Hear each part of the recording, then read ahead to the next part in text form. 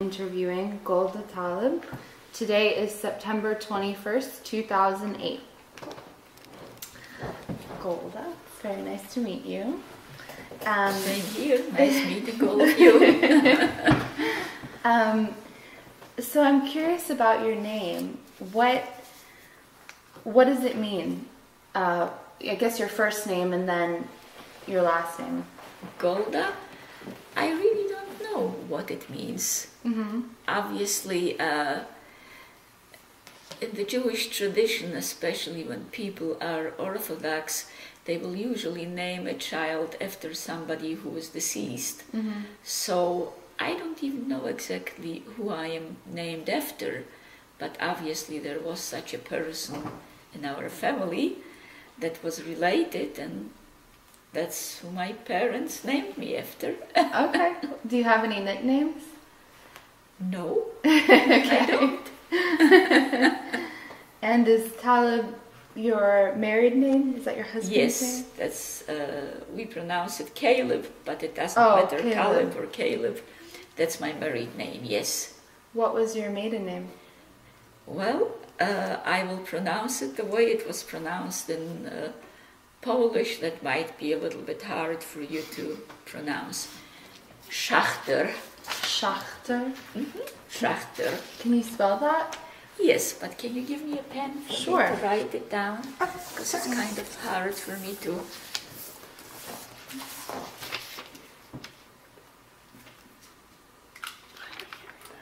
S-Z.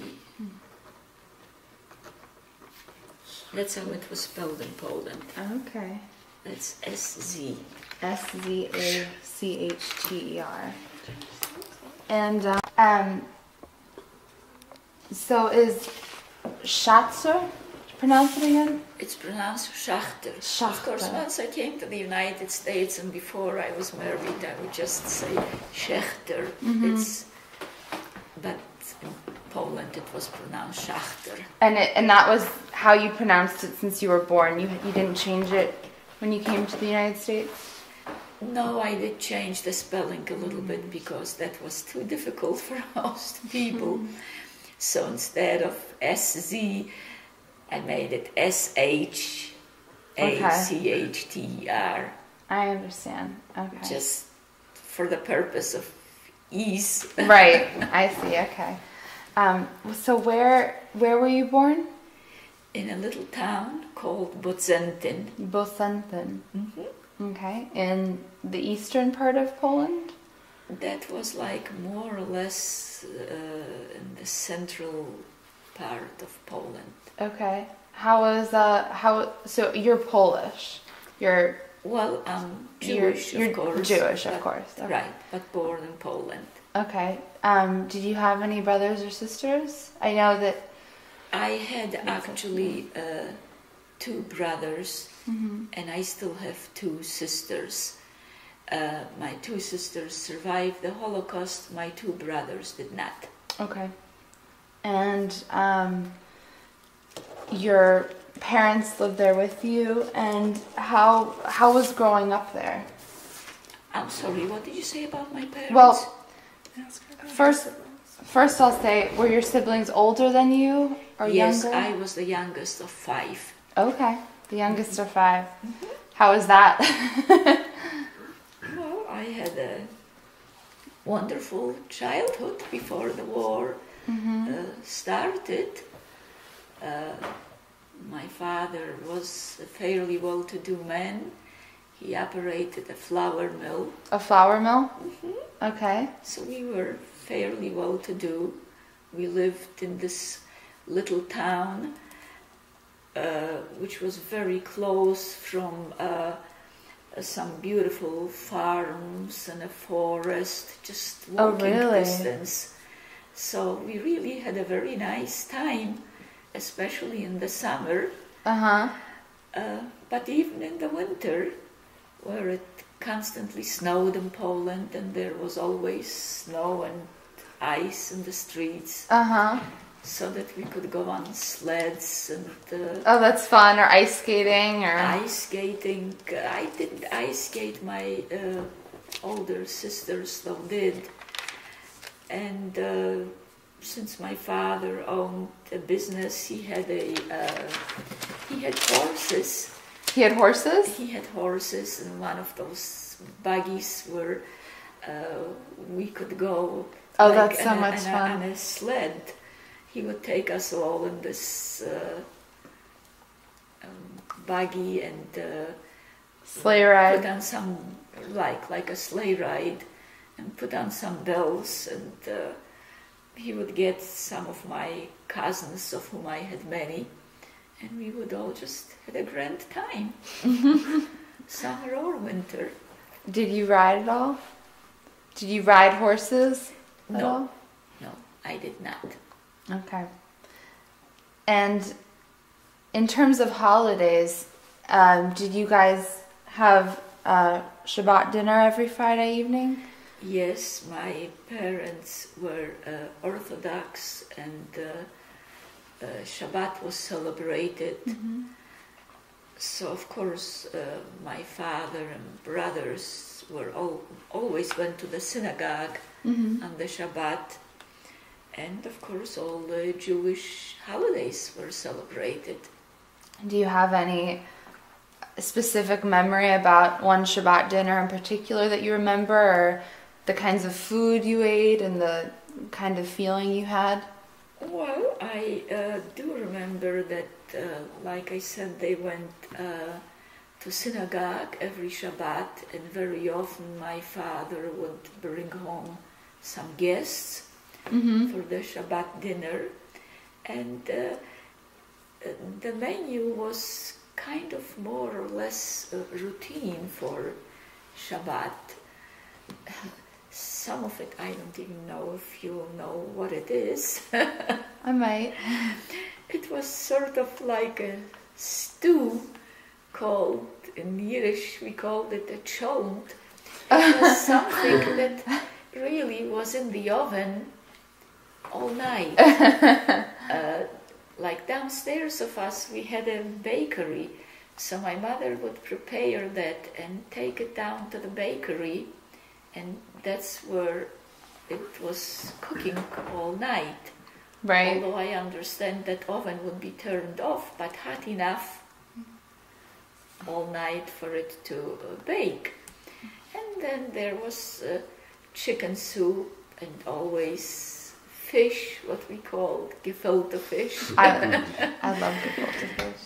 And generally some dessert like apple pie. But that was sort of more or less the menu was sort of routine for Shabbat. Did you like that stew? Yes, I did, yes. I was a poor eater as a child, but I liked it. Uh-huh.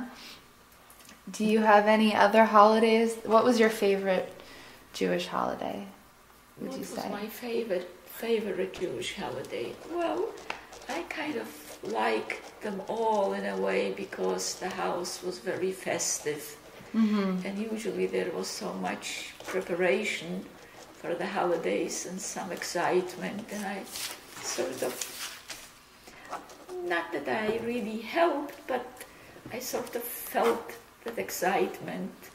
How was your part in helping? Like what? I didn't really help a lot since I was one of the youngest. I mean, the youngest child. But especially, I should say, though, for Sukkos, my sisters would decorate the sukkah, and there I would sometimes go in and help decorate it.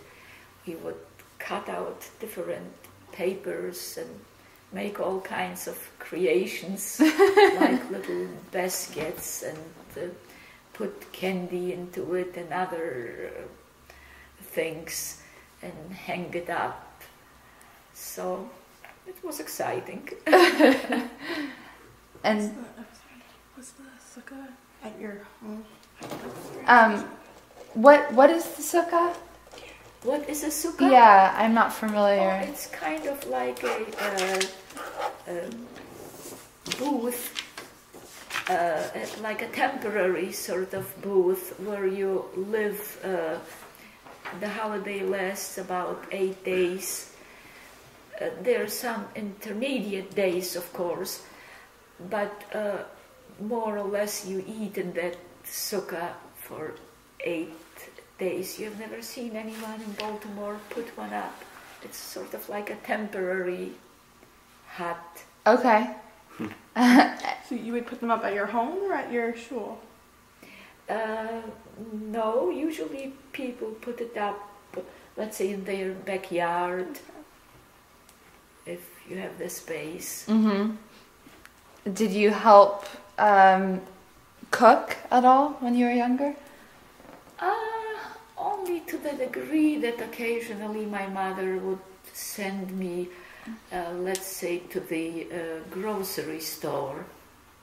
Of course, the city was such a little city that if, let's say, she missed something, so it wouldn't be a matter that we had to drive for it. I would go down and maybe a block or so away, they were all these grocery stores. And since the little city was that little, so if I came in, they knew me, and I would just say my mother wants such and such. I didn't even have to pay for it because my mother went in at a later date and paid for it. That's very nice. I mean, life was completely different, of course.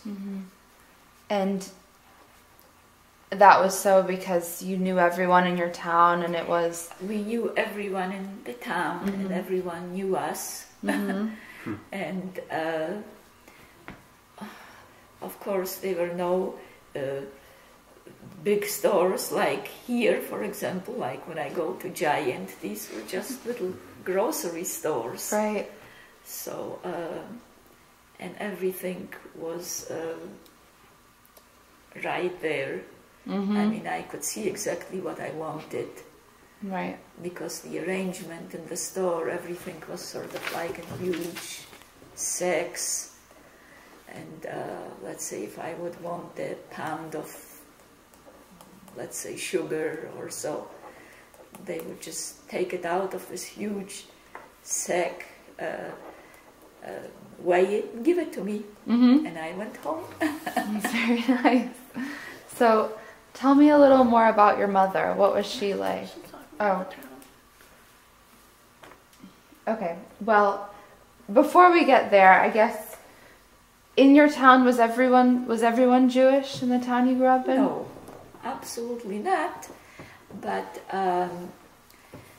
the section where the Jews lived, we generally lived. They were like two plazas in that little city where I lived, and Jews generally lived in the lower and upper plaza. Okay. And there were, of course, some Gentiles around, but the Jewish stores were like generally concentrated in one place. Generally Jewish people, they were more concentrated in these two places. Right. But of course they were Gentiles. In fact, let's say the public school, I only managed to go to the first grade, and that was for Jews and Gentiles. So you went to school with people who weren't Jewish as well? Oh, of course. Yeah. Absolutely. Schools were the public schools were for Jews and Gentiles. But I didn't even finish first grade because once the Germans entered, we were not allowed to go to school. Jewish children were not allowed to go to school. Wow. How did that feel for you, being a young child? And I mean, do you remember going to first grade? And oh yes, I definitely remember going to first grade. How did it feel? And I definitely remember that one day my teacher, whose name I even remember, announced that starting tomorrow... What's the name of your teacher? Krogultsova. That's a great name. Okay. Now announced that starting tomorrow, no Jewish child is Wow. allowed to come to school. And, well, by that time, the Germans had already been in town for quite a while, so I understood very well what was going on.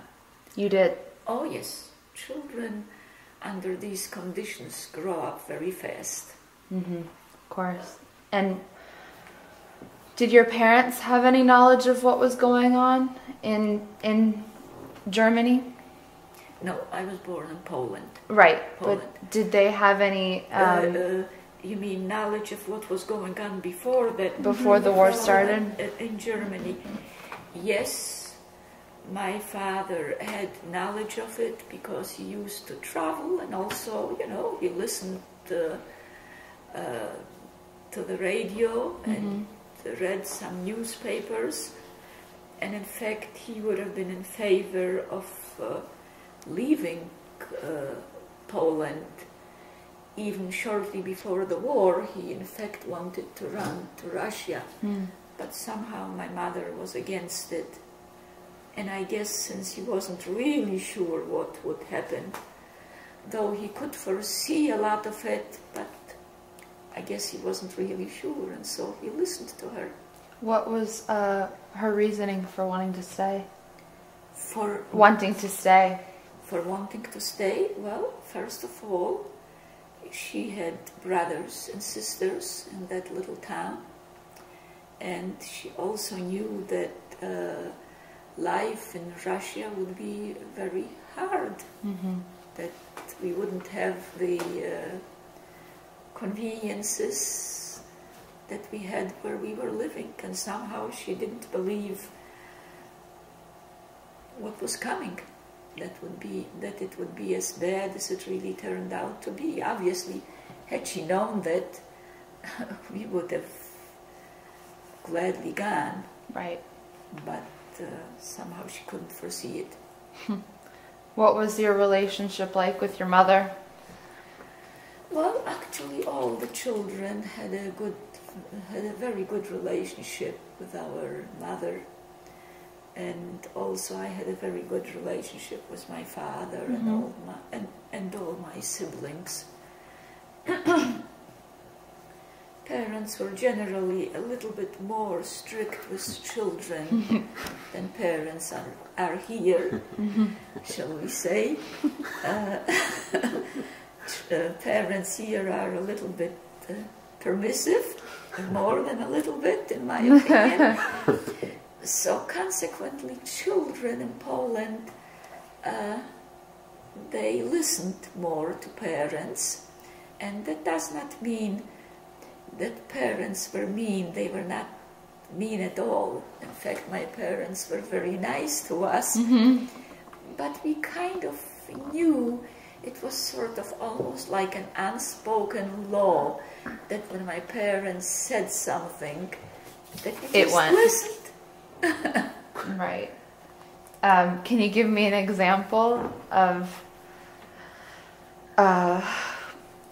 maybe something that you did, or that where your parents, where it was easy for you to listen to your parents, and or a great memory you have doing things with your family?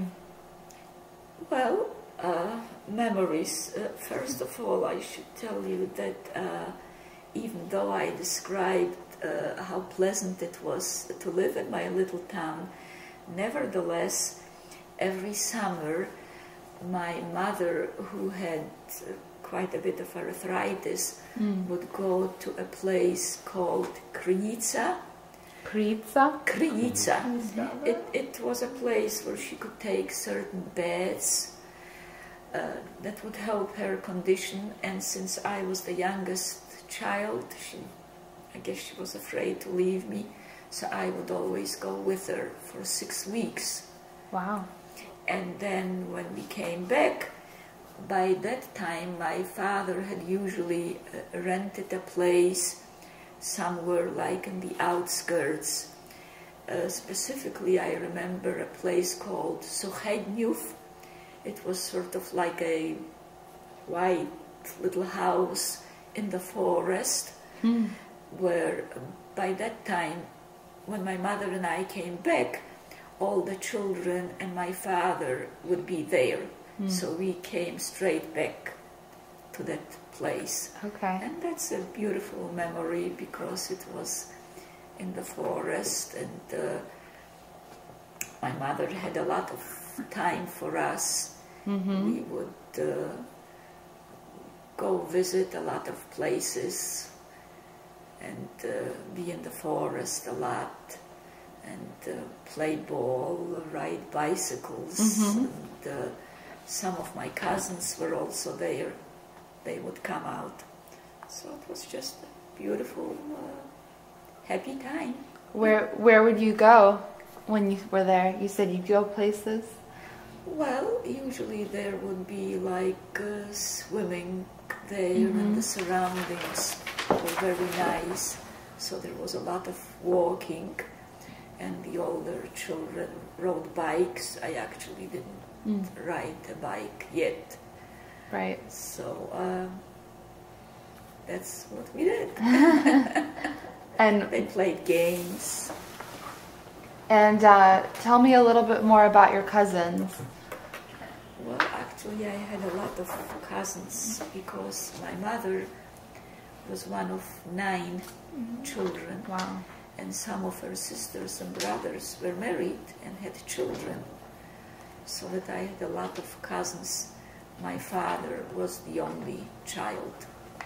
So there were no uncles or cousins. Right. On that side, but from my mother's side. And was your mother, cousins? Was she from Poland as well? Did she grow up in Poland? Yes. Okay. And your father also? Yes. And did you know your grandparents when you were young? Well, my mother's father, yes, I knew him very well. And of course, we used to visit there very often. But he had no wife. His wife had passed away long before I was born. But in fact, since he had so many children, so his place, in fact, was sort of like a gathering place. All the children, especially in the summer, those that lived out of town, there were my mother's 2 sisters that not live in the same town as we did, but very close in towns nearby. So they used to come in the summer, and everyone just gathered in my grandfather's house. That's wonderful. I mean, all the aunts and all my cousins, very often we all met over there. And of course, many of my cousins very often slept in our house. So you had a very close relationship to your whole family. Yes, you guys were a very community. close relationship to the whole family. And where did your grandfather live? Where was his house?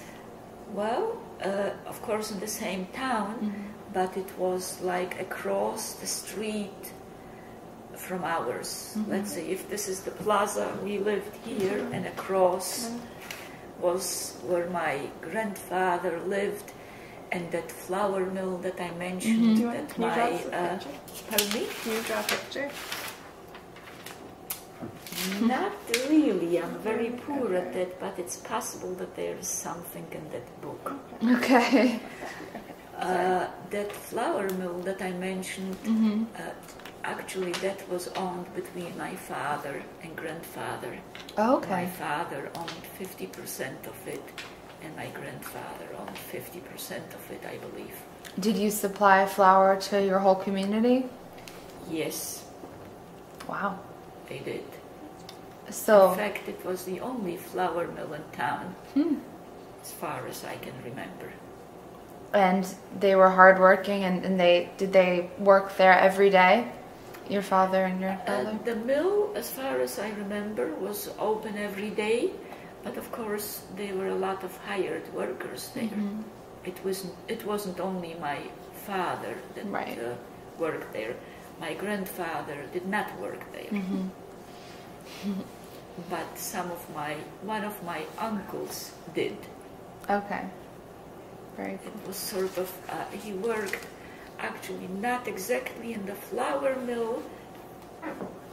There was sort of like a separate part to the mill, I guess, where everything was controlled, how the mill ran, all the machinery, and he worked in that part of it, right. Did you go and visit the mill? Do you remember that when you were younger? Yes, I definitely did. What was that like? That once, for example, my father took me there, and since there was a lot of some big wheels and machinery, I remember specifically that he hid from me, sort of had me look for him, sort of tried to scare me a little bit, but then he would jump out and here I am. So yes, occasionally I used to go to visit. In addition to the fact, the mill, it was sort of situated in a place, there was a lot of land there, and at the end of it was like a wooden gate, and once you would walk out of that gate, you were like in the village, in some farm places. So instead of going, let's say, around the city a little bit to get to those farm places, I would usually go in across the street to this mill and just open the gate and just be exactly where I wanted to be. There were meadows and farms and a lot of flowers, a lot of things growing. And I was old enough and free enough that sometimes I would just go there by myself. Other times, especially on a Saturday, when my mother and father had more time, we would go together, and of course then we would go a lot further out. Right, right. And do you remember the smells of the mill? And oh yes. That's of course impossible to describe, but yes, I do remember it quite well. And you felt, I guess you felt like you had a sense of independence, because even though you were young, the town was safe enough that you could go around by yourself? Yes, I did feel a sense of independence, and my parents did not hesitate or forbid me to go by myself. They knew where I was going. But yes, I should mention that there was some anti-Semitism. However, if a child went during the day, it was completely safe. That is to say, until the war started. Then things changed drastically. What was it like at night?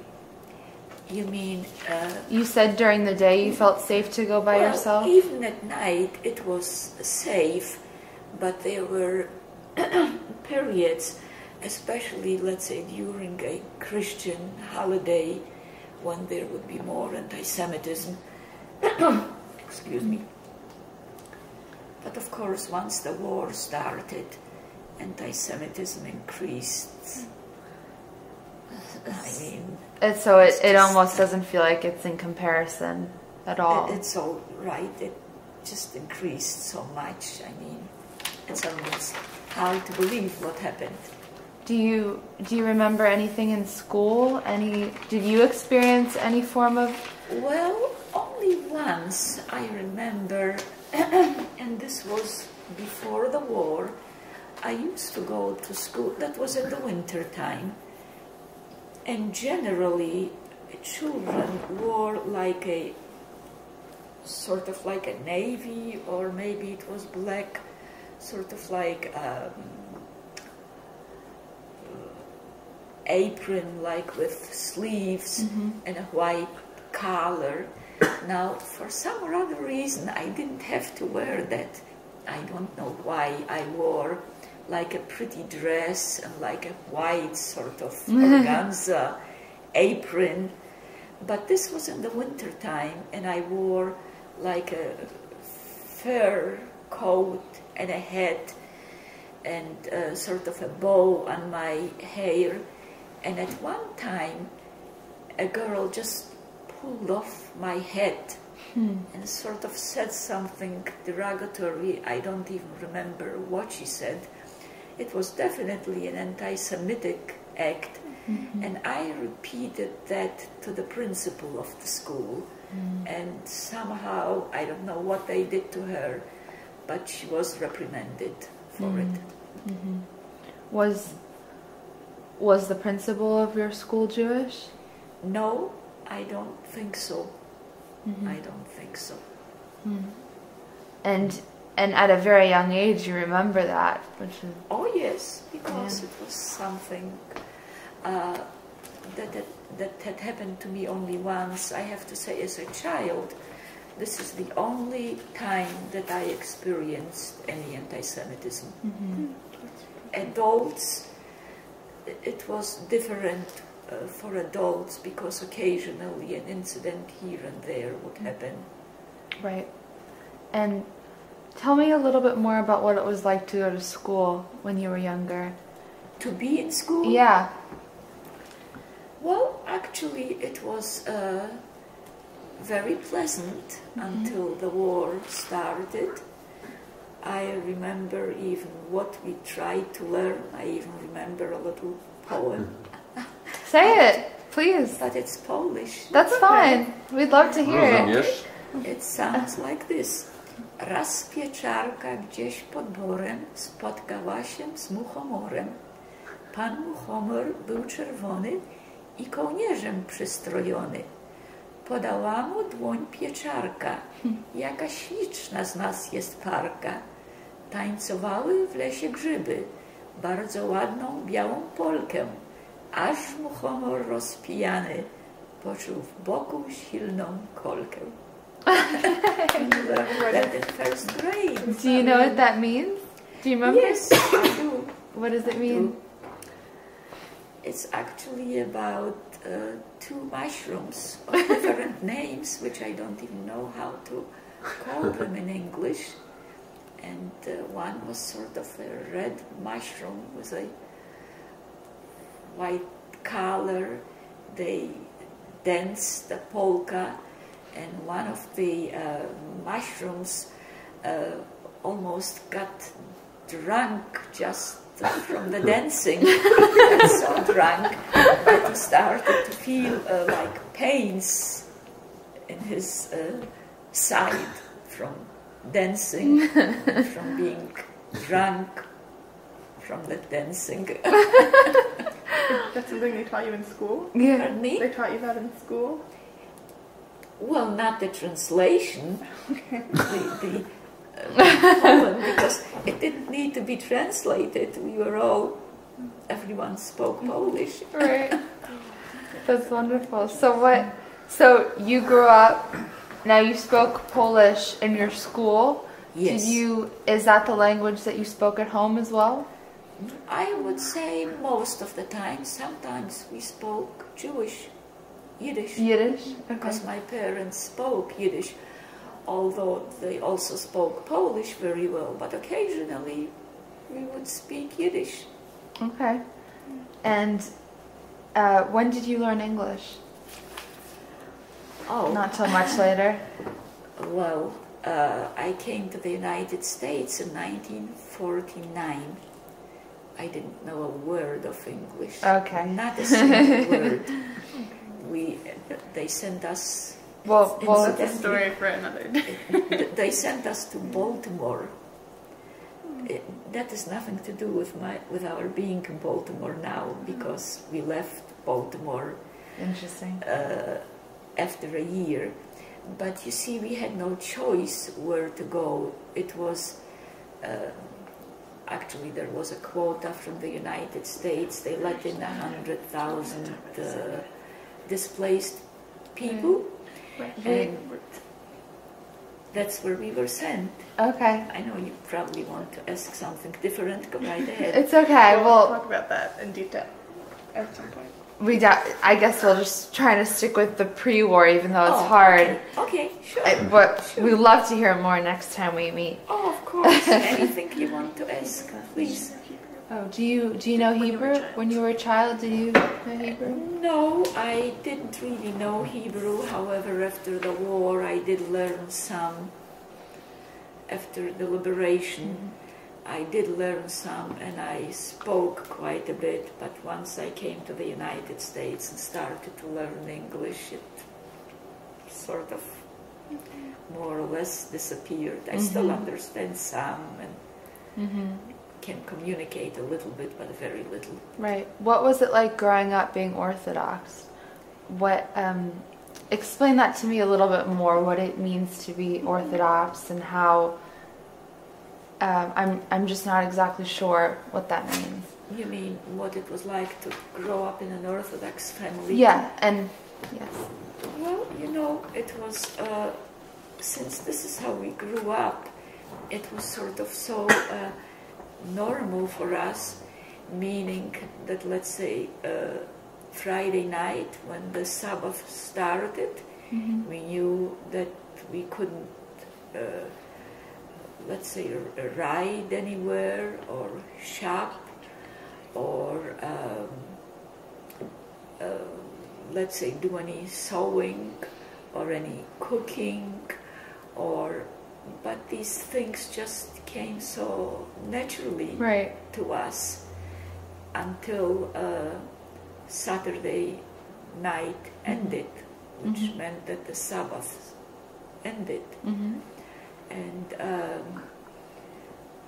we also ate strictly kosher food. Although we did mix with, I had some friends that were Gentile, but let's say on Saturday I would only do what I knew I was permitted to do. I would never do things that, let's say, some of the Gentile girls would do. Like what? It was, well, let's say they could, on Saturday, let's say, ride somewhere or write. We couldn't even write. We couldn't, in fact, there was a school, but we didn't even go to school on the Sabbath. What would usually happen, since we always missed Saturday in school, we would usually find out from some of our Gentile friends what took place and try to write down whatever we missed. Public school on Saturdays? Public school was on Saturdays. Yes. Sunday to Saturday? Monday to Saturday? What were the days? It started Monday and went through Saturday. Okay. There was no school on Sunday. Okay. Did you have a best friend growing up? Yes, but she was a Jewish girl. We were generally closer to our Jewish friends.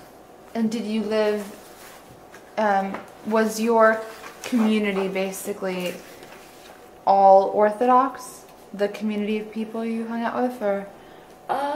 Most of the people, I have to say, in our town, most of them were Orthodox. Okay. This is not to say all, but most people were Orthodox. What was your friend's name, your best friend's name, who was also Jewish? Sprinza. Sprinza? That's pretty. Did she, were your families close? My families, they knew one another, but they were not particularly close. And you guys, do you have any games you remember playing that were your favorite? Oh yes, we played ball a lot. We had certain games. You played ball? Like what kind of games? Like what do you mean by that? I don't even remember, but somehow we played where if you did this or that, you won or lost. Right. But I don't even remember what those games were called. Also, we used to like draw on the ground some like squares, and let's say put a little box filled, let's say, with sand, and you had to sort of skip and shove this around at the same time. And again, they were rules when you lost and when you won. Did you have any hobbies in particular that you liked doing, like artwork or? Well, I liked to do a little bit of sewing. We used to try to make our own dolls. Your own dolls? Right. We would like put that together. My middle sister was especially good at making those.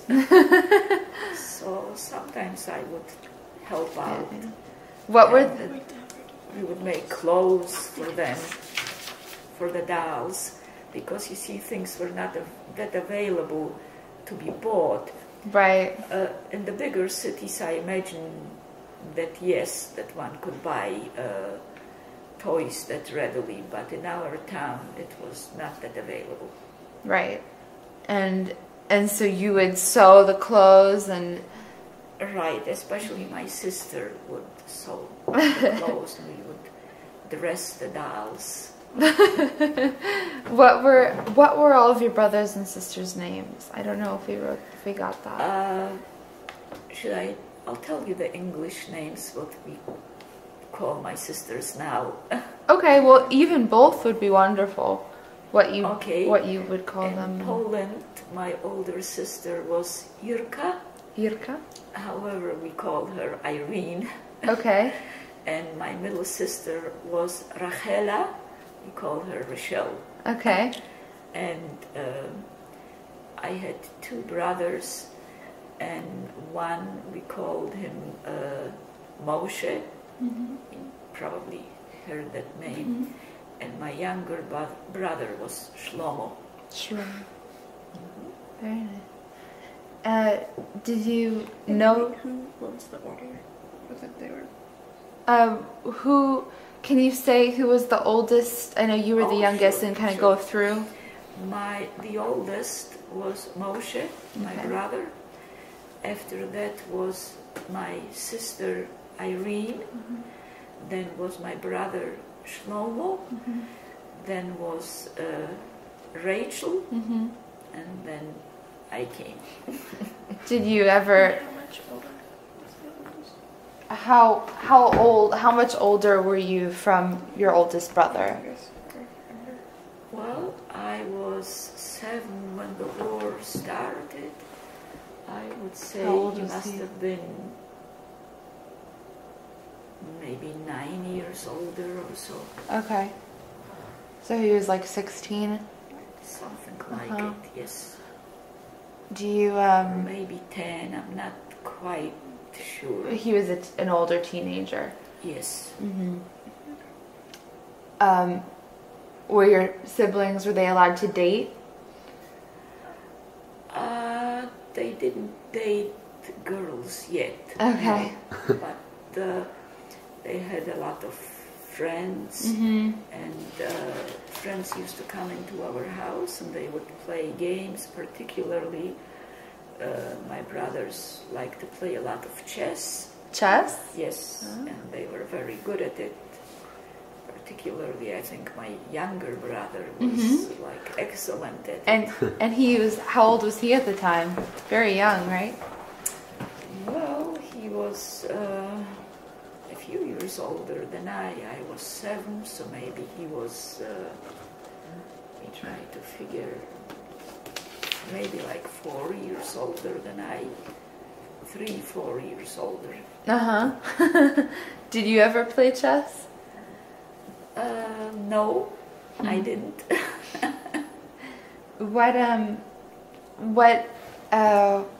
What did your siblings look like? What characteristics do you guys all feel like you have in common? Unfortunately, I don't have any pictures to show you because nothing survived. What did they look like? My husband will take the telephone. Okay. Well, none of us really looked exactly like my parents. We were sort of a mixture. The three sisters, two of my sisters survived. There is some resemblance, but not an awful lot. More so, I think, in the voices than physical resemblance. And my brothers really didn't look alike. One of my brothers, my mother actually had very dark hair and sort of almost an olive complexion, and one of my brothers, I would say, resembled her. On the other hand, my older brother more resembled my father, who was a lot lighter. Sort of had a light color hair and lighter skin. Did your father help you with your schoolwork and kind of? Oh yes. I didn't particularly need help from my father, but I remember that my older brother and my sister, who was born right after him, they were actually in the same grade. And the reason my parents did that is because they felt that children actually needed a certain amount of protection, and they didn't want them to walk to school by themselves. And my older brother was an excellent student, so was my sister, but she didn't have ability in drawing and creating things, and my brother did. So I remember that my father used to create like all kinds of contraptions to be able to help her. Like what? I remember specifically he once took like a huge bowl and put a light bulb in it and a glass on top, and of course it shone through, and put, I think, a piece of paper where my sister had to draw a map, but I think underneath was my brother's map, and she could trace it from that. Oh, I see. Interesting. So he created all kinds of things. He was very capable in that. He was an innovator. He liked to do all that. Yes. Wow. It's later on when you'll be asking me things I'll tell you, but actually the three of us survived because of him. Wow. Wow. Did you know Poland well outside of your town?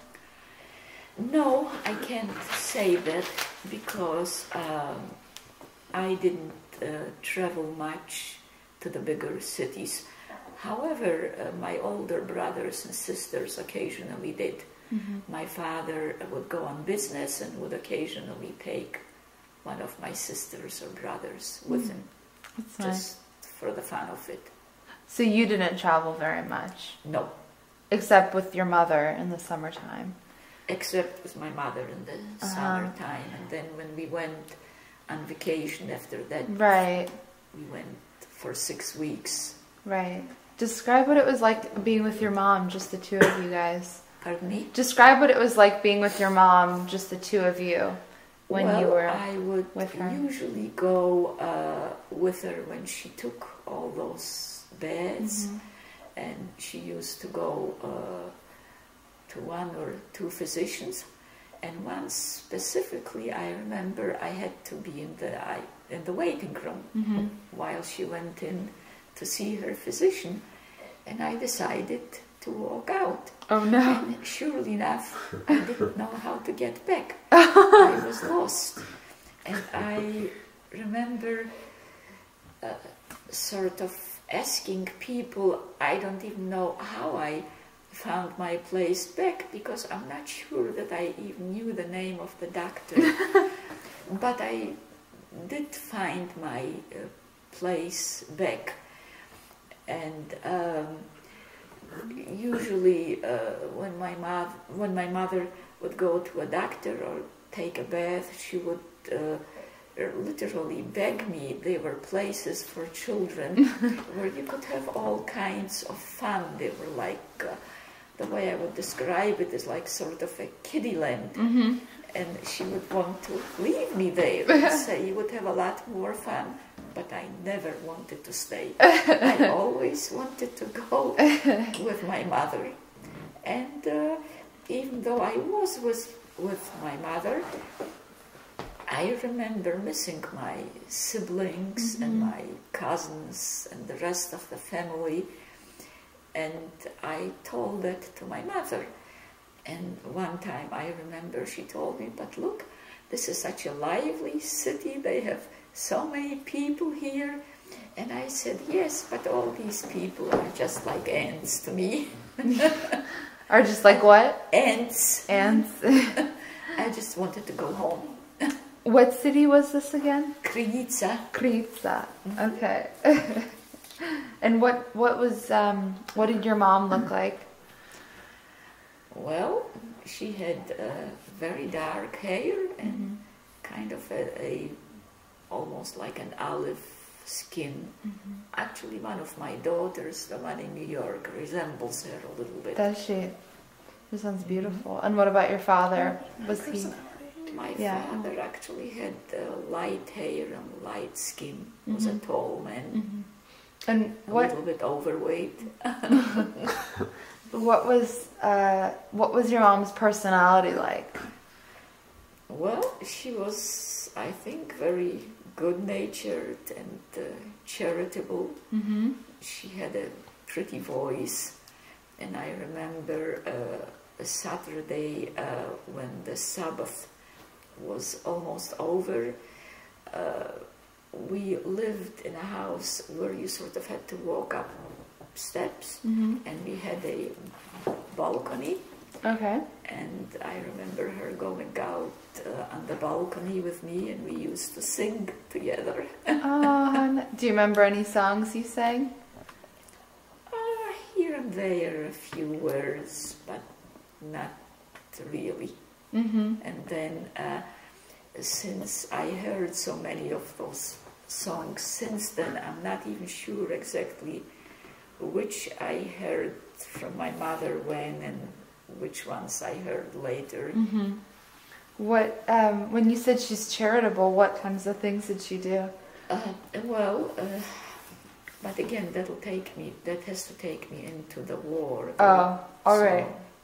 I guess we'll wait on that. But what was the house like that you grew up in?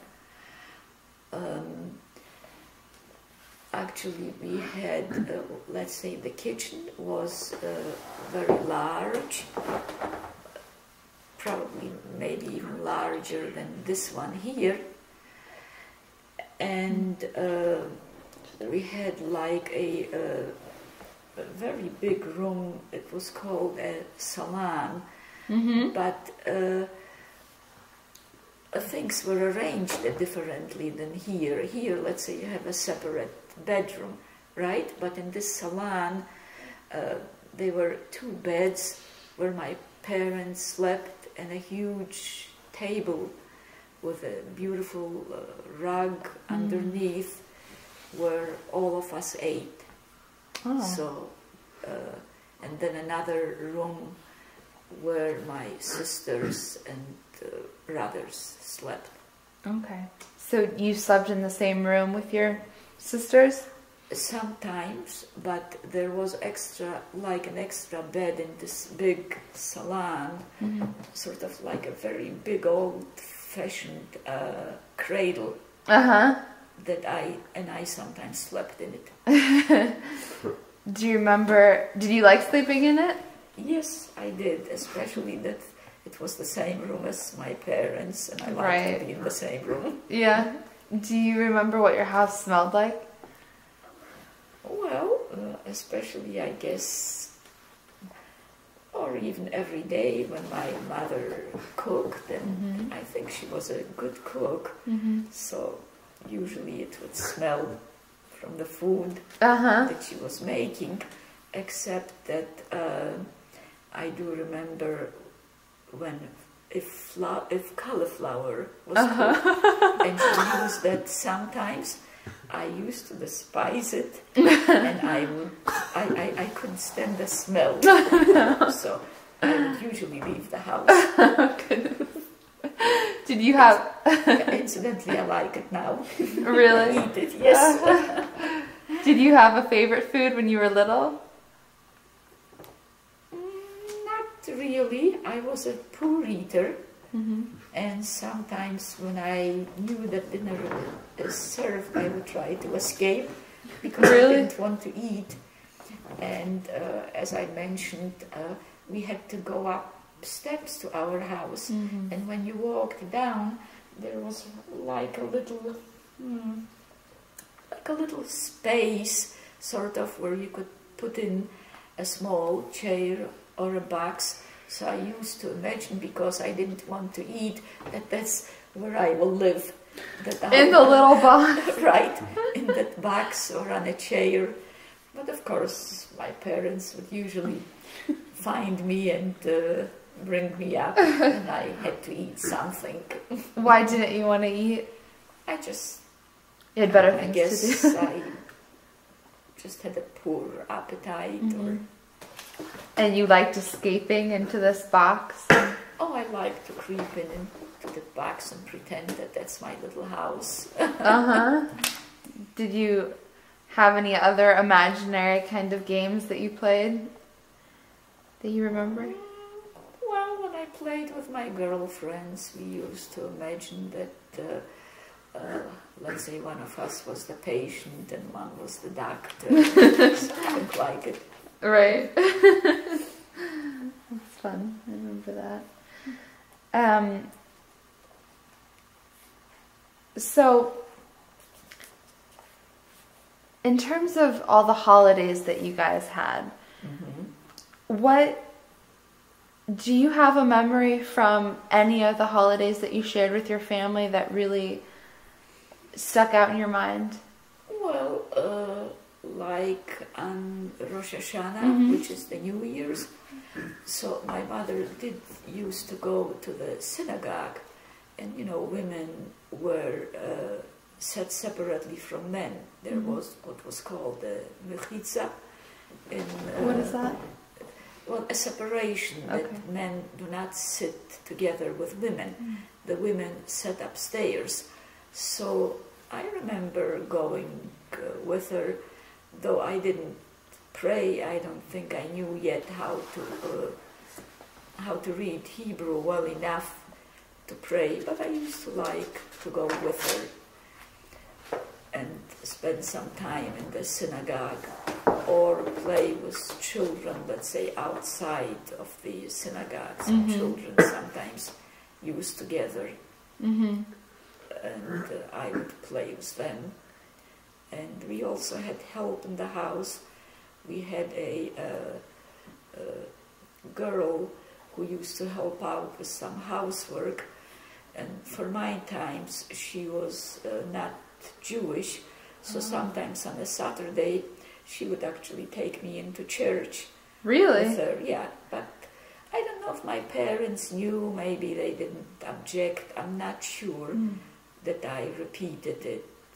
I don't remember. Huh. What was her name? Her name I don't remember. Was it an interesting experience going into church with her?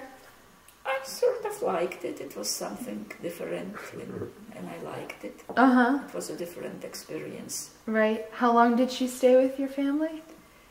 How long she stayed with or helped out? Did she help out? She helped out with some of the housework. Did she live with you? Again, I don't know. Okay. I don't remember her living with us. Okay. So I would assume that she just came and left. Okay. She probably left in the evening. I would imagine after supper. Well, how much more time do we have? I think we're going to take a pause now, take a little break, Okay. and change the video camera. I wanted to ask you if you could describe a day for me, a typical day, maybe in a couple different seasons, but let's just say in the fall or winter, what a typical day would be like for you. You mean before the war? Right, when you were very young. Well, a typical day, let's say in the winter, would be, of course, I would go to school, come home. Usually, I don't remember how many hours school was, or first grade, I don't remember how many hours. Usually, I would eat something, and not as a rule cookies and milk, because I don't think that I liked that. My mother would give me something else to eat. And I would usually go out, let's say if my father didn't take us sleigh riding, so I would usually go out with my girlfriends. There was, I wouldn't say like a real mountain, but sort of like a hill, not very far from our house. And I did have a sled, so two of us, I think, would sit down on that. We just like to ride down. And there was always a lot of snow, you see, and ice in the winter time in Poland. That's actually because, I should explain that, you see, cars didn't run. There were very few cars in our little town. And ice and snow, I mean, they didn't salt to take it away. It wasn't necessary. And since it snowed as often as it did, and cars didn't run, you didn't have to take away the snow. So there was always ice and snow on the ground. So that little hill was always slippery. So we would ride down, walk back up and ride down. It was sort of almost like a typical day. We had fun doing that. Mm-hmm. And in the summer it was different, a typical day, because once again I was away with my mother.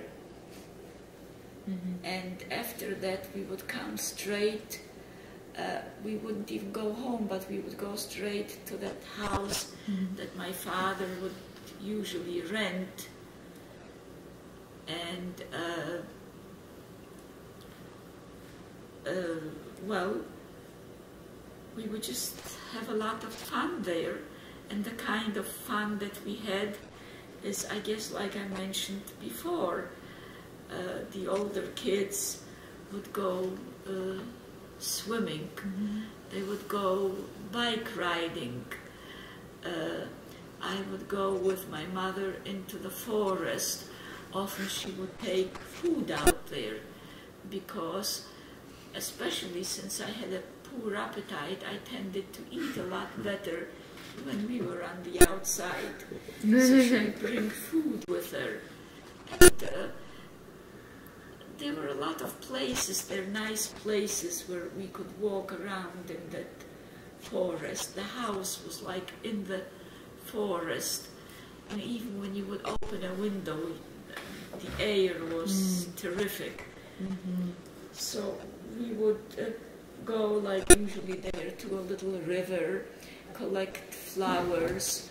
We would actually braid things from the flowers to wear temporarily, like on our head, to make like a headband out of flowers, or to make a bracelet out of flowers. That's a lot of what we did. Also, her sisters would come to visit to that place, and they would do a lot of walking. So I usually went with. I like to walk and go. And that was more or less a typical day in the summer. What did you guys talk about on your walks? Well, that I don't know, because engaged with her sisters, whatever they talked about, I don't know whether I even listened.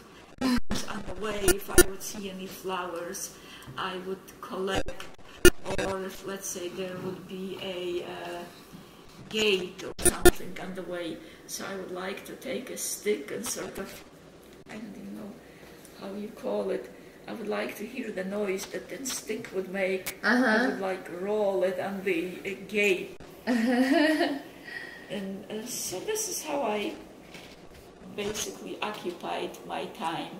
Or even in the summer, where there would be sometimes like a little hill with grass, so I would like to go up and just roll down. Yeah. And roll myself down. I was actually very active as a child. Very adventurous. Yeah, I liked adventure. I liked to roll down. I was sort of brave, I guess, for a child my age. Do you think that was because you had 4 older siblings and you knew you had to stand up for yourself? Well, I never exactly felt that I had to stand up for myself. I think my parents kind of treated us equally. We hardly ever fought. Hardly. I don't remember. I guess most of my siblings were that much older that they probably wouldn't fight with me. Occasionally, I would have a little squabble with my middle sister, because she was closest to my age. She's only 2 years older than I. The rest, I guess, they were old enough. They would probably consider me a baby and not fight with me. What were the kinds of things you and your sister did? It involved some making some clothes for the dog. However, once I remember, because it was university, I should also mention that a lot of it was actually made. We would go to a dressmaker and have dresses or coats actually made to order. I remember one particular dressmaker. I liked her, and she would make my dresses, my coats. Also, shoes for the winter or even summer were made for us. And I remember that shoemaker. I even remember his name. What was his name? Zvada. Zvada. He was a Pole. Well, at one time, my middle sister sort of played a trick on me. She had a pair of shoes which I happened to like. And one summer she told me I outgrew those shoes and a strap is broken. You can go ahead and have the strip fixed, because I knew how to go to the shoemaker. Have him fix that strip, and then you can have the shoes. They don't fit me anymore. Well, I did go and have that strap fixed. But then my sister wore the shoes. She just tricked me. Oh, no. It wasn't that the shoes didn't fit her. She just wanted me to go and have it fixed. Well, I took a knife and cut the strip. So at that time, I do remember that my father made me go back to the shoemaker and have the strip, that strap, I should say, put back on. He did? Yeah. Did you have to apologize? Probably. I don't remember, but I do remember that he made me go, and I think he also must have talked to my sister, if I remember my father, but he didn't think that it was right for me to cut that strap again. Did you guys play any other tricks on each other or any other kind of No, I don't brotherly remember sister playing thing? tricks on me. No, I have to say I don't remember. That's good. Did you play with her the most? Your middle sister, you think? Yeah, when I didn't play with my girlfriends, then I played with her. Mm-hmm. Yeah. Did you have any friends who were boys?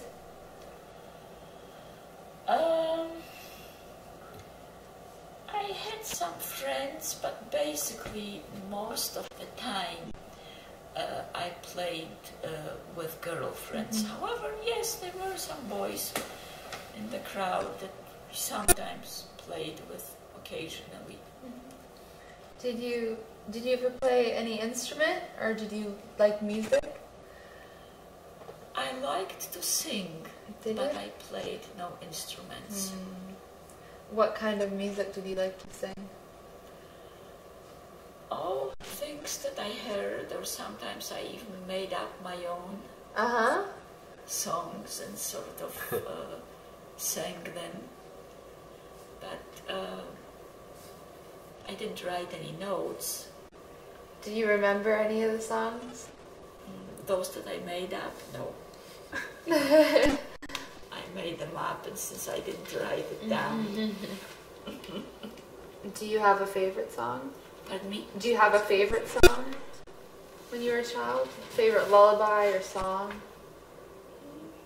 No, not really. I just liked to sing a lot. Mm-hmm. That's very nice.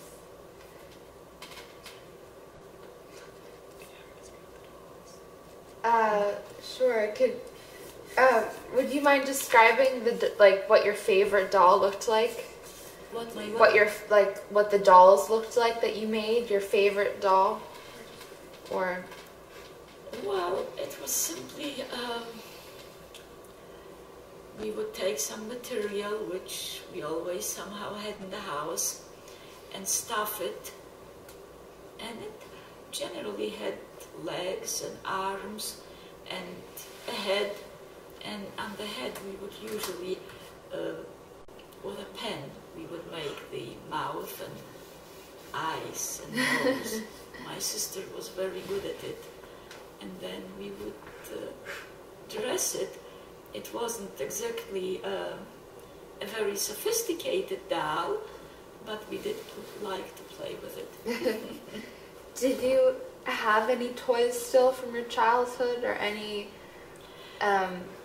that you remember that you used to play with that you have now? Or that you like do you have any other toys that you were fond of besides dolls? A lot of balls. Uh-huh.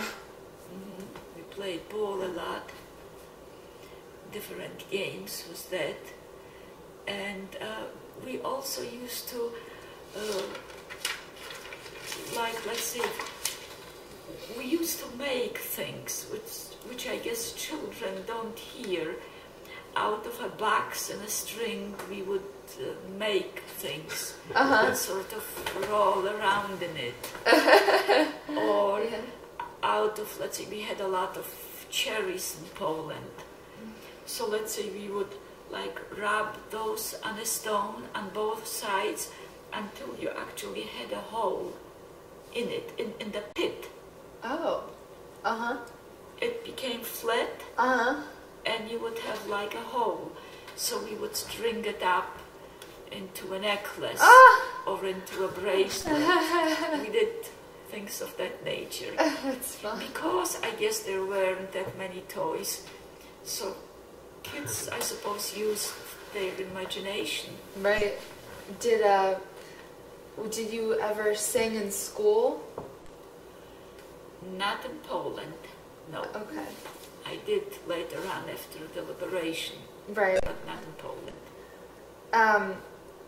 Were you close to your rabbi at your synagogue? At At your synagogue, were you Was I close to your rabbi? Or do you remember? I remember Anything him. I remember him, and occasionally, let's say when there would be a question if something is kosher or not, in fact, my mother would send me to him with the particular, whatever was in question, to ask what it is. Do you remember any specific examples? Yes. You see, I should explain to you here that, let's say, when you used a chicken, so because it was a little town, I don't know what it was like in the bigger towns. You see, every Monday in Poland there was like a, what they called marketplace, where the Gentiles from the villages around, not from our city, but from villages from not too far, they would bring chickens and turkeys and all kinds of cheeses. So let's say my mother would buy a live chicken, but that was with the feathers. She had to pull those. She had to do that? Yeah, and she had to clean the chicken. So one time I remember when she took out from the inside of the chicken whatever you take out, because I don't even know what it is, because obviously I don't do it these days. There was some fat and a needle was stuck in it. Oh. And my mother didn't know whether that's because of it, whether it's kosher or not. And the rabbi happened to live, there was only one rabbi, and he lived not too far away from us, and she sent me up to his house to ask. And if I recall, it was not kosher, that we could not use that chicken. So things of that nature. That's the only time, though, I remember going to his house. Now, I do know that his sons used to come into our house occasionally. Now, why, I just don't know why they used to come in. But they hung out with you guys? Maybe they were friends to my brothers, possibly, but I don't know. I can't tell you that for sure. What other stores were in your town besides the supermarket or the market that you had and the dressmaker? What other places were there? Paint us a picture of your town. Well, like in the upper plaza, they were lower. An upper and a lower plaza. So like in the upper, there were stores where you could go in and buy ice cream and sodas and candies. I mean, these were like our favorite stores. And there were quite a few of those. And in addition, Jews-owned stores were, let's say you could buy like winter rubber shoes that was for sale. Let's say if that's what they sold, so it would be a store where they sold just that, galoshes and for ladies, rubber shoes. There were stores where you could buy yard goods. Like I said, my clothes was made, but you had to buy those yard goods. In fact, one of my aunts owned such a store. It was full of different beautiful yard goods that you could buy. So they were all, the town was full of stores that, that Jews owned, and you could buy those things. Or let's say where you could buy like the upper shoes, not the sole, but the, how can I explain that? The tops of the shoes? The top of the shoes. You could buy what do you call it?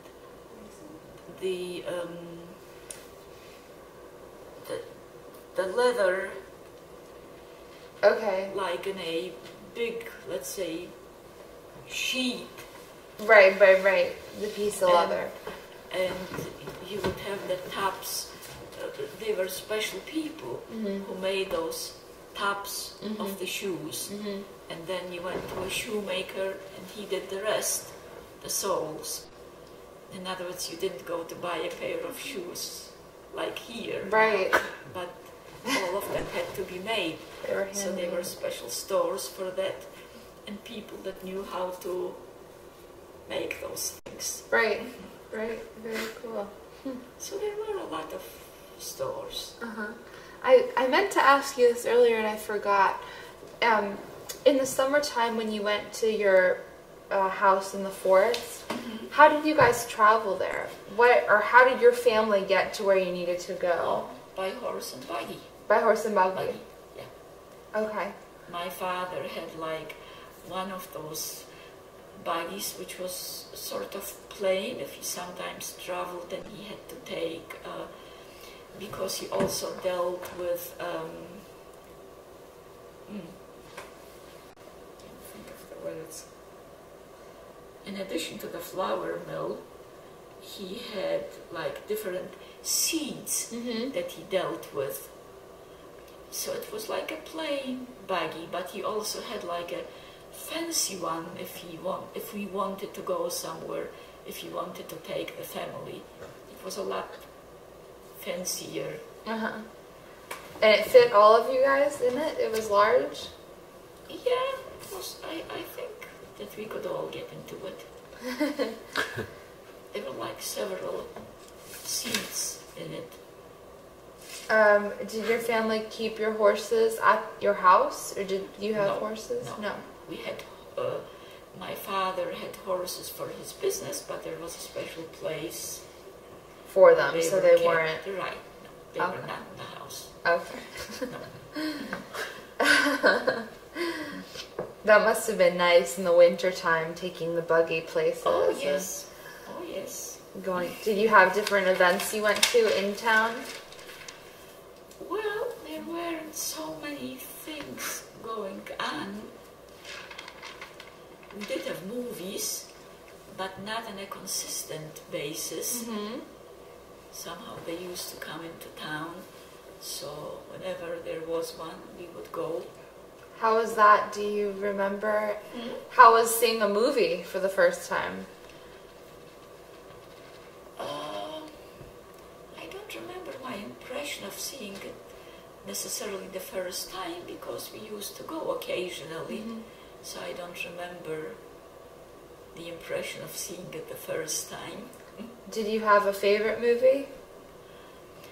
Actually, I remember seeing only once. It must have been shortly before the war, since I remember it. What was it? It was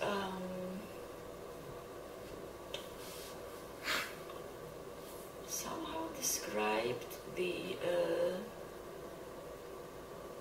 exodus of the Jews from Egypt.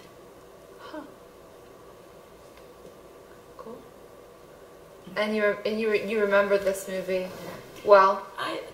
Not that I remember it well, but I remember the title, and I kind of remember that I went to that.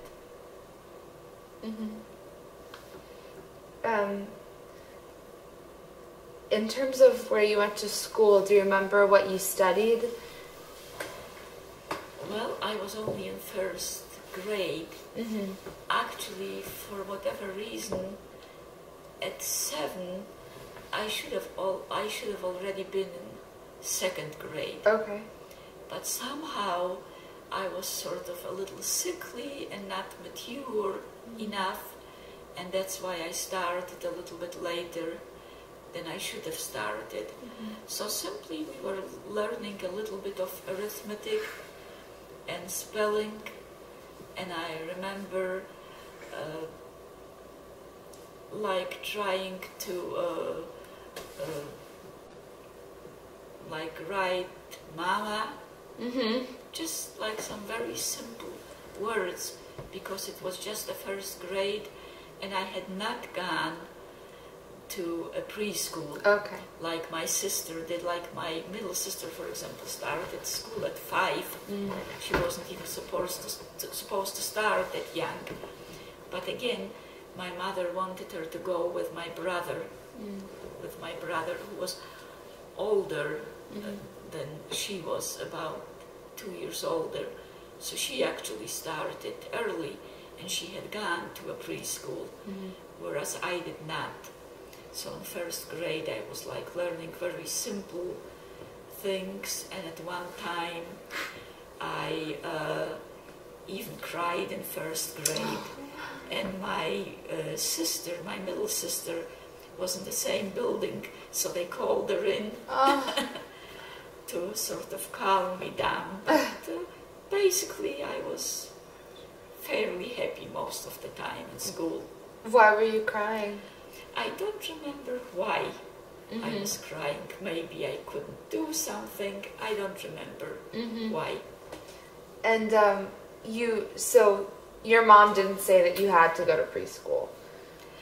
No, they didn't send me for the reason that I explained, that I was sort of very slim, a little bit, not really sick, but a little bit caught colds more often than my siblings. And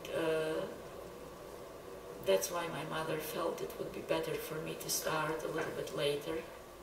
Now, when you were born, I know this is going back, but were you born, did they have a hospital in your town that you were born at? Or a place were you born at home? Or? You know, someone asked me that recently, and I'm not sure. Okay. I am not sure if there was some hospital or if simply a birth took place at home.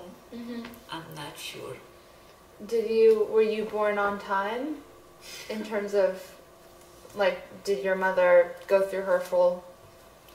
Yeah, I was born after 9 months, yeah. So do you feel, I wonder, what do you mean by you felt kind of like, or you were a little bit sickly? What did you mean by that? I was just wondering if it related to your birth in any way. No, it wasn't related to my birth. I would, for example, get a cold very often and cough very harshly.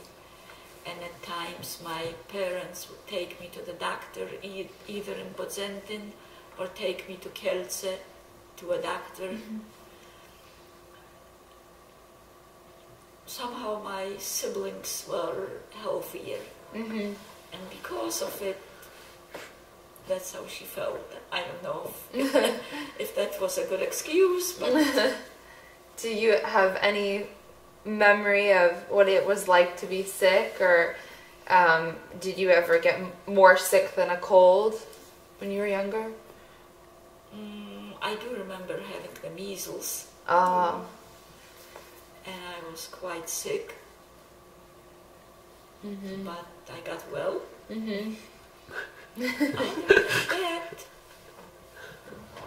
I don't remember being really sick except in the concentration camp. Did you have any pets? Any animals?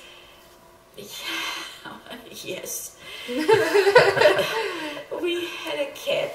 A cat? What was the cat's name? I don't remember. We had a cat that my mother always sort of had to watch because my siblings always wanted to overfeed it. To overfeed it? And as long as my mother was around, it was okay. My mother gave specific instructions when she went with me to Krynica, not to overfeed it, how often to feed it, when to feed it, how to feed it. It didn't work. By the time we came home, the cat was unfortunately dead. Because he ate too much? My siblings overfed it. That was always the tendency. When my mother watched it, it was okay. She didn't let... Oh, no. But when she went away... Did that happen with any other animals you had? No, I don't remember. We never had a dog. I don't remember. Uh-huh. The only pet we had is a cat. How long did you have the cat for? Before it? Not sure of that either. Okay. Not sure of that either. Did you have a favorite animal outside in the wilderness, maybe, or an animal that I don't know, what kind of animals did they have growing up around here where you were? They had in the city. They had dogs and cats. No other animals. But I liked both cats and dogs.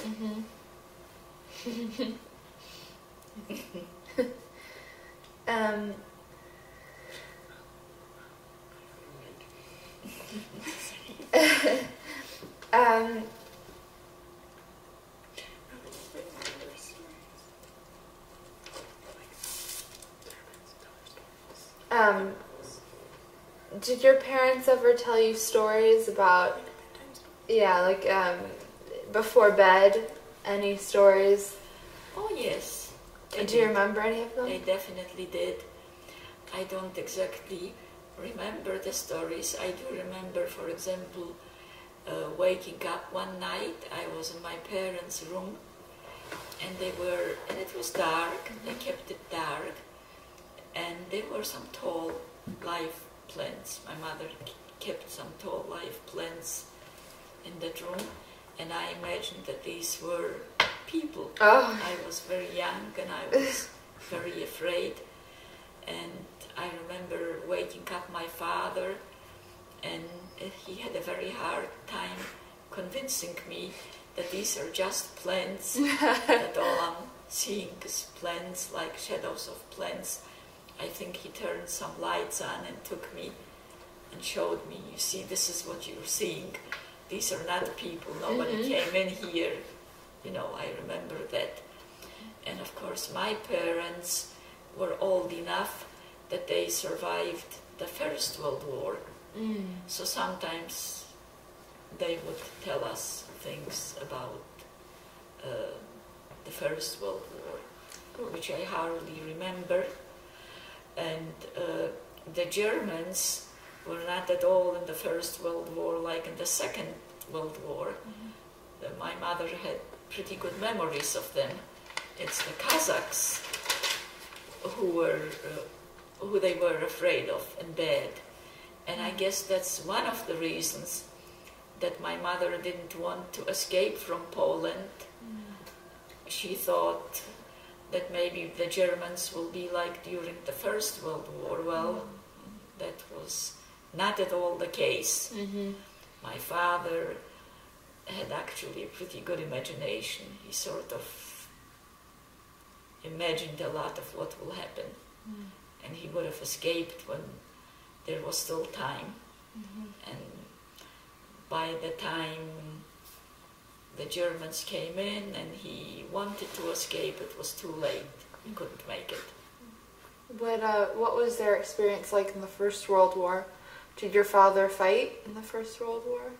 I don't think so. I don't think so. Where were they living at the time when that happened?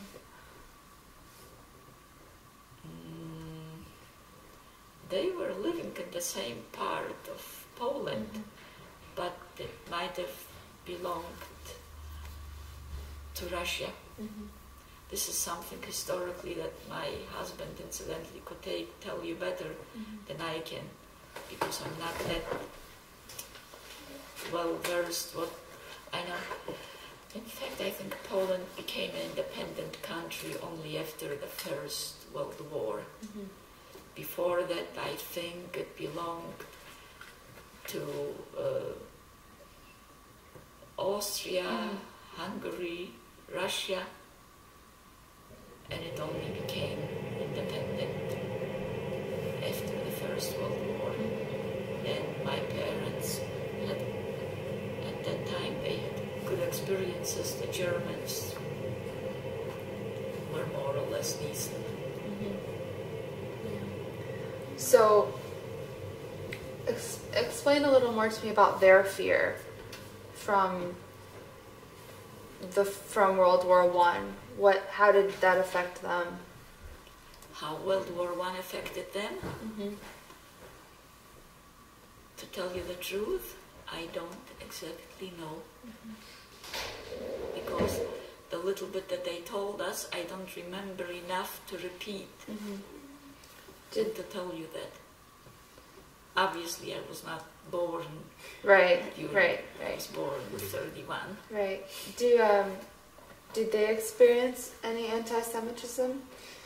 Do you remember when you were young, your parents? If my parents experienced any, I don't remember them particularly repeating stories of anti-Semitism, but here and there I know that adults did experience some anti-Semitism. Did you know of any stories that were in your community? That occasionally boys would get beat up, especially boys, by other Gentile young fellows, even going to school. They would get beat up. Yeah. Because I heard these. Especially they would attack boys. Why is that? Just because? I guess boys are generally more active, and maybe there was this idea that they'll be able to defend themselves better, they'll be able to have a better fight. I don't really know. Did you dress in a certain way? Oh, right, with the... I remember, I dressed, my parents were fairly well-to-do, and dressed very nicely. You're going? Okay. Are you all right continuing a little longer? Pardon me? Are you all right continuing a little longer? Yeah, it's okay. Oh, It's fine.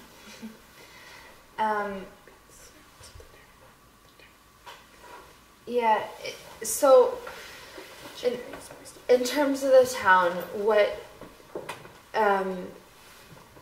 other aspects of it do you remember in terms of smell or sight, or just kind of what?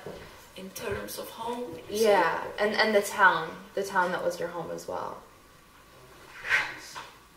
Wait, I just want to make sure that... Shalom, can you get out? Or is the car... Can you stop the video? Yeah, I don't do that. Hold on 1 second, I'm walking right now.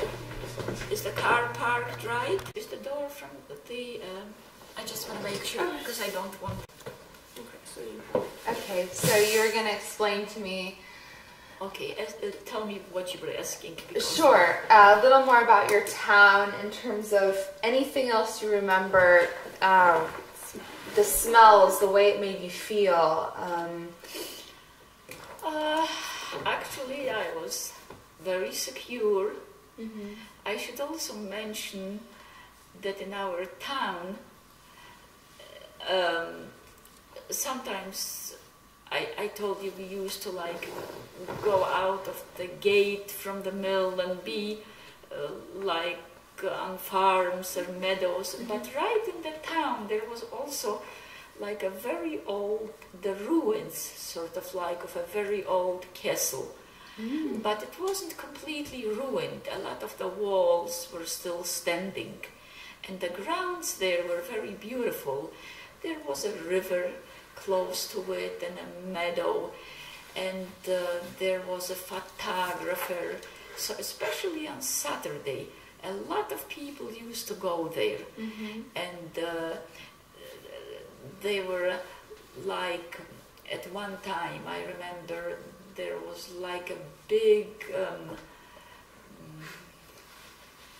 out of hay, a big what do you call that? Almost like a mountain of hay, where kids would go up and climb down. Oh, right. So sometimes on Saturday we used to go there, and my parents, as far as I remember, did permit the one who was a photographer, and he kind of lived, he had a house very close there to this castle.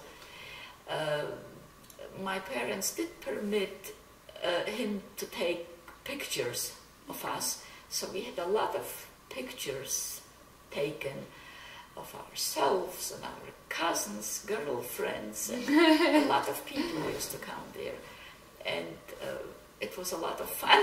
That sounds like a lot of fun. When you asked about the city, that's one thing I remember about one of the things. What did the castle look like? Was it stone? Stone. Right. And you could go in through it? And yes. There were like a lot of rooms you could go through, and it was a lot of fun to go in there. But at night people used to say that, oh, don't go in there, it's too scary. So we never went there at night. Right. Were there, do you remember any other places that kind of creeped you out since you were so young? Like any places that you were kind of scared to go to in your town? No, not really. That's very nice. I really used to roam around and not be afraid. So you felt really secure? Yes. Yes, I really did. And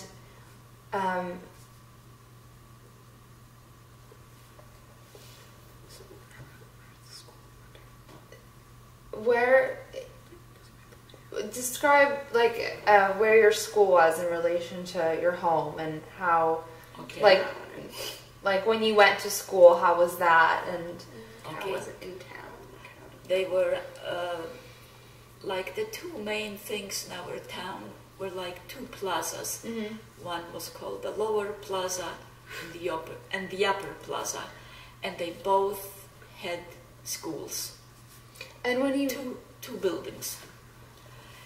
Now, when I was very little, it seems, as far as I remember, I went to the school in the Lower Plaza, and that was very close from my house. I doubt that it was more than 2 or 3 blocks. And also in the Lower Plaza, close to that school, there was a I forget words, unfortunately. Sorry. A well, where the way, incidentally, that we took water, you didn't open the faucet like here. You had to crank. There was a well, and you had to crank up the water into a bucket and brought it home. So there were people, they did that for a living, who actually carried water. And we had someone, he had like 2 buckets that he carried it. There was something like on his shoulders. I don't remember what that was called.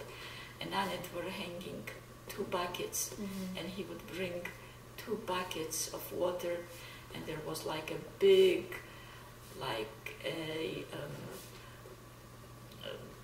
a white barrel. It was the same material, let's say, as this refrigerator. And he would pour it in there. And he would bring a few of those until the barrel, until the barrel was full. And that well was very close to the school. And it was very close to our house. Now, the Upper Plaza was a little bit further from our school. And as people went to the upper grades, more or less, there was no high school as far as I remember. But starting maybe from, I don't know, 4th grade, people went to the upper school, the Upper Plaza. And how were the 2 plazas divided? Like, was the upper one, these were 2 separate buildings, and how close were they to each other? Well, in the middle there were like some streets and some stores. In other words, it was sort of a little bit of a walk from the lower to the Upper Plaza, as far as I remember. And can you just describe what the plaza looked like? Was there a park in the center, or what? When you say plaza, No, there was no park in the center, but we called it a plaza because it was sort of like a square, a big square. And did your family get well water as well from this well? Yes. Did the entire town, or were there more? Actually, we had water in the house, but it wasn't exactly in the house. We had like a hall, and when you went into the hall, we could draw water. We had running water, but only cold water. So we also needed water in the house, and that's why he brought this water to us, and that's, I believe, how the whole town got their water. So when you bathed, did you heat up the water and then put it in the tub and then? Correct. So it was a longer process. Yes, it was a longer process. And for that matter, washing clothes was a long process. There were no washing machines. How did you guys, I'm curious, communicate with each other from one family to another? Like, did you have,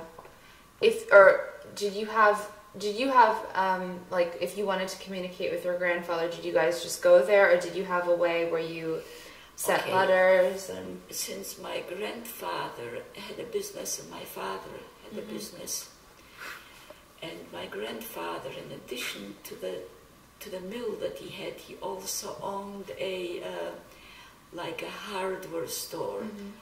But it was different than a hardware store here, because they were selling strictly only like iron things, metal sheets. You couldn't buy like small things. It was almost like a wholesale. So since he had that, he also had a very big apartment and a telephone. But only businesses had telephones. Like, for example, in our house, there was no telephone. So when we wanted to see our grandfather, we simply went there. Right. It was close, and we went there. And then your father had the business, so he could call someone if he needed to. Yes. If he had to call another business, yes, he would call from my grandfather's house. How did he get started in doing flour mill, having a flour mill? I believe that, I think it kind of belonged to someone in the family before that. And then my grandfather and my father's father owned most of it. But when my mother got married, my father's father gave the share that he owned as a gift to him, because he didn't need it. Very nice. And so that my father ended up owing 50% of it. So so your mother's father and your father's father were in business together? No. No. Oh, okay. Sorry. Did I explain that, or should I explain that again? Your father got 50% of the mill. Okay, but he only had 50% after he was married, because my father's father owned, and maybe at first they were in business together, I'm not even sure. Because my father's father, you see, owned a lot of it. But when my father got married, my father's father, meaning my grandfather, didn't need it anymore. Right. He was by then elderly, and he had another business. Right. And my father was the only child, the only son. They never had any more children. So he just gave it to him. How old were your parents when they met? My parents were very young when they met. How old? I think about 19. How old were you when you met your husband? I was, when we were married, my husband and I, was 22 and a half. Okay. So, your father ran this mill. My father and my grandfather owned it, but as I said, my grandfather never came in. He didn't come into the business. He was a very religious man and did a lot of learning, did a lot of studying, so that he did not come into the business. But they were hired men that worked. A lot of these were Gentiles that were hired by my father and by one of my uncles who worked in the mill. Right. What can you describe your grandfather a little more? What do you mean he was very religious? What did he? You mean my grandfather? He was then considered sort of elderly, though he wasn't even 60. Okay. I don't think.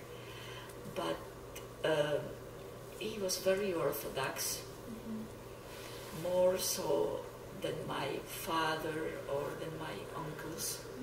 So a lot of his time he spent sitting and learning. Did he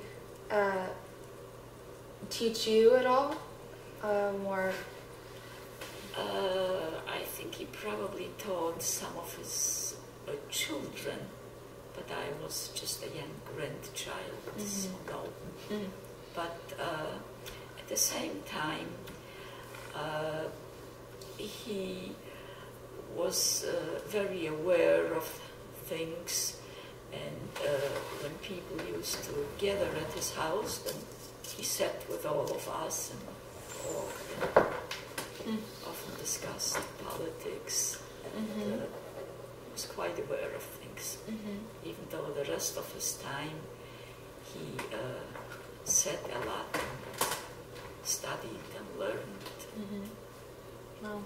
And so your father was your father the same way? My father was Orthodox, but my father was busy in the business, and occasionally, yes, he would learn, but it was on occasion, and on Saturday he did, and he would go to the synagogue, but he did not spend as much time sitting and learning as my grandfather did. Did your older brothers and sisters have bar bat mitzvahs? I'm sorry? Did your older siblings have bar and bat mitzvahs? Yes, they did, but a bar or bas mitzvah was not like it is here. Here, as you know, it's like almost like a party. It's very much celebrated, but really in Orthodox Judaism, one is actually bar mitzvah. You automatically become bar mitzvah when you get to be 13. Even if nothing is done, you are bar mitzvah and you are 13. And so they did go to synagogue to recite a little bit from the Torah, and usually some sweets were served and some wine and maybe whiskey, but that's about all that was done. Okay. That was the style. Did you go to synagogue on the weekends, and how old do you start preparing to have a bar mitzvah? Boys, probably. You see, the boys went to a public school, just the way I did. My brothers went to public school, but after public school, they went to what's called a cheder. And a cheder was sort of like a religious school, a very religious school, in fact, I should say. So probably they were preparing, probably for a very young age, not only to become bar mitzvah, but generally learning. Right, right. Do you remember going to any weddings or other kind of events or celebrations in your town? I don't, but definitely my older sister. I remember when one of my uncles, my mother's brother, got married in a big city called Krakow. Mm-hmm. That's where his bride came from, and that's where the wedding took place. And my parents went to that wedding, and definitely my older sister went with them. Okay. And you were at home with your brother, and And I remained at home with my siblings.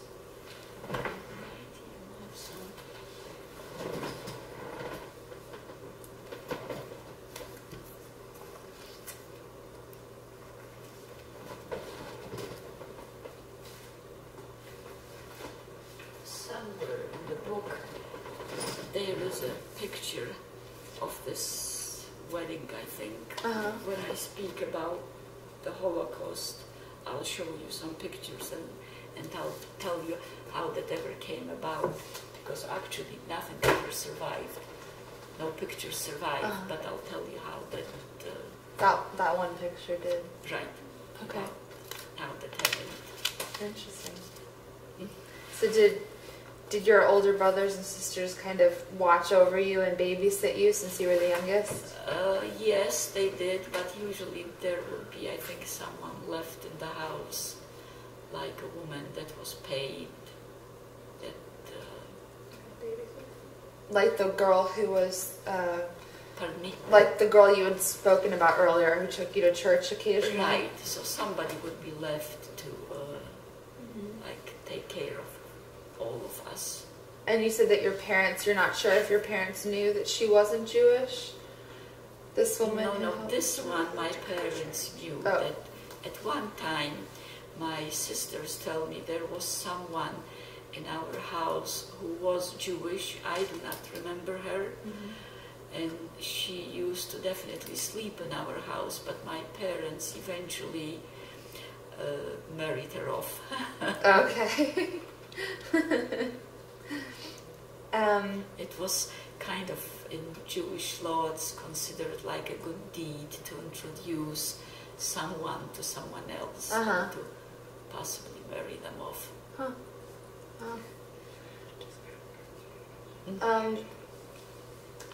Yeah, I have one more question. I know this is kind of a odd question, but as being a little child, I remember my dreams a lot, being little, and like, did you have, well, two questions. One, did you know what you wanted to be when you grew up, when you were little? No, I didn't think about it then, because I was only 7 years old when the war broke out. And once the war broke out, once we'll talk about it, then I'll tell you about it. There was no time to think about anything else but how to survive from one day to the other. Do you remember any dreams you had, any nightmares or... As a child? Yeah, any kind of... No, unfortunately, I still have nightmares, but that's as to do as they can. Well, is there anything else you'd like to share with us about being a little girl and growing up in this town? Well, I really can't think of anything at the moment, unless you sort of ask a lot of questions. And if there is anything else to ask, then please ask. But I really don't remember at the moment. Okay. Do you guys have any questions? Other questions you'd like to ask? I think we've gotten we have a lot. So you remember Thank you. plenty.